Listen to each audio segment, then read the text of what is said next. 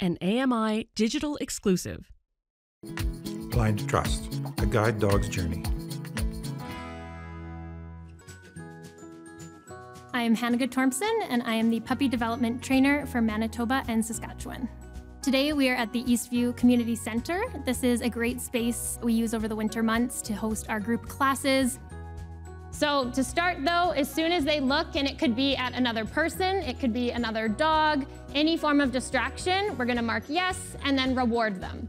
What we're gonna end up with is a couple dogs that will not want to look at the others, and that's okay, and that's a good thing.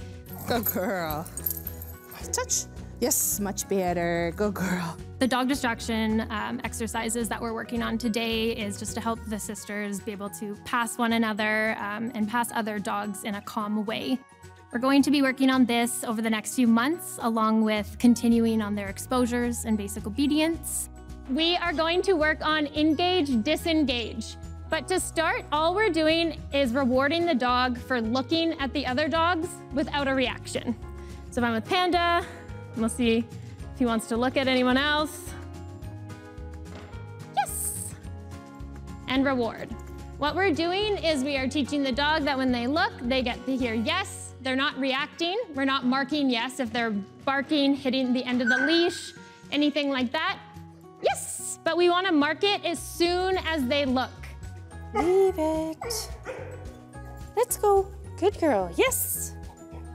The goal of the puppy program is to raise behaviorally sound, well-socialized, fairly neutral dogs that enjoy working and that they can be prepared to be as successful as possible. So we'll end class there. Let me know if you need anything. Thank you for joining us. Stream more AMI original content at AMI.ca.